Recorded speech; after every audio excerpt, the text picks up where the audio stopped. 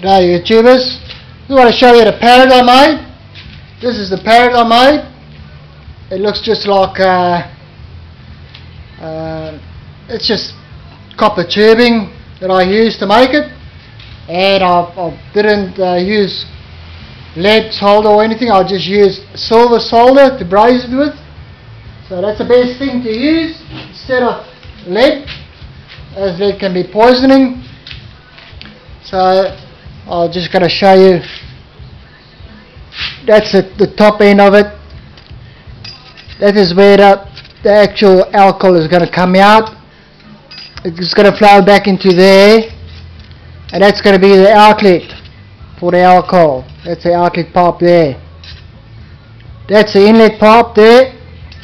That's got a hole at the bottom. That's joined onto there and there just to give it extra support. This is a reducer. It's a 5 centimeter reducer. I don't know if you can see that, but it's 5 centimeters. The copper tubing I use is 32 millimeters. You don't want to go any smaller than 25 millimeters or 1 inch.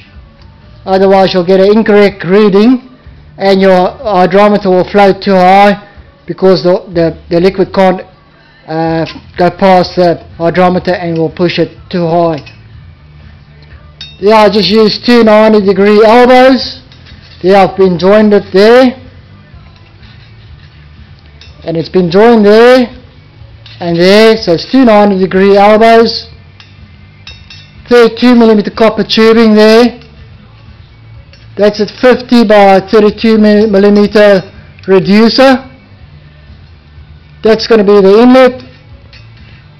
That's a female fitting that will just go fit straight onto my condenser.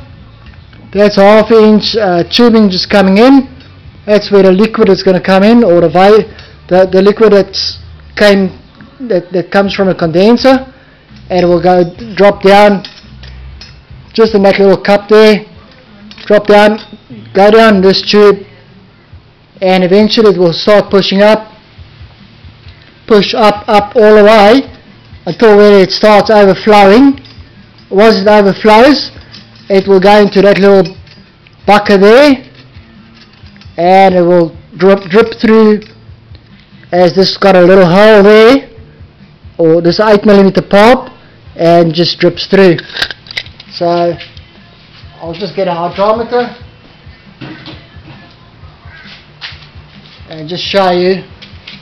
As the hydrometer will right be in there, there's plenty of space to give you correct reading.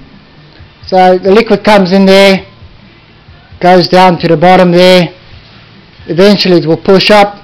This is slightly higher. Please note that this is slightly higher than this one. So the liquid's got to overflow in this one. And then it overflows in this little cup there, just like that. So it overflows from there in that little cup, and it drains through that little hole there into the bottle. Thanks for watching. Cheers.